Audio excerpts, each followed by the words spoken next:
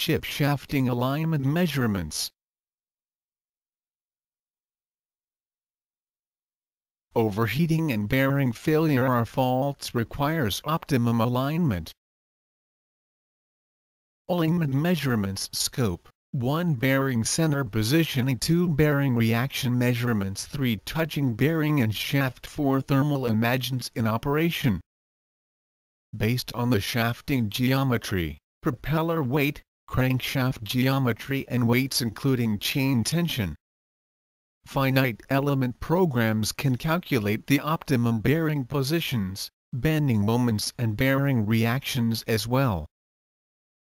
The same method used for shafting system connect main engine and gearbox.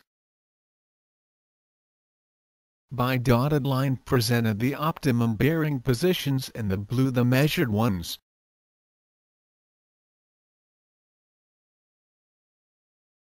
(3D deflection presentation in magnification 10-1000). 1. Bearing center positioning. Measured by laser pinpoint microgauge 2000.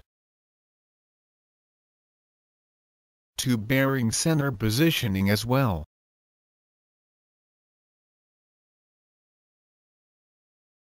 By jack-up test measured the bearing reaction, the load measured by load cell and the lift created by hydraulic jack measured by laser microgauge 2000.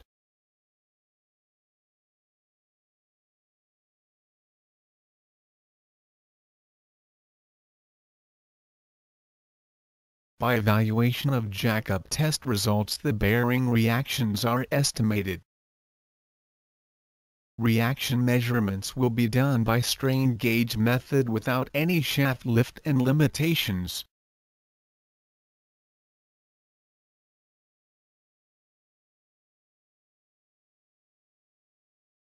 Resulting reactions and bearing center positioning by evaluation of stress results.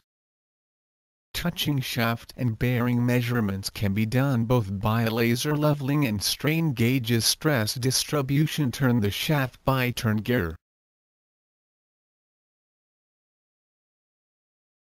Unequal clearances distribution creates relative movement of bearing shell to the bearing housing. Touching image taken by leveling or strain gauges are easy and more accurate. That image is taken by blue, the old method.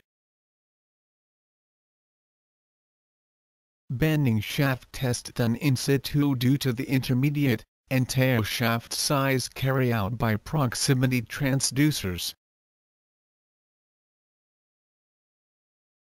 Thermal images with shaft in operation is the best diagnostic tool during dock or sea trials to detect the hot points.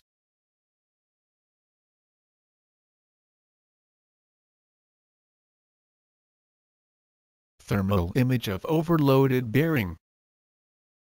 Thermal image of bearing in correct position. Sealing rings thermal images.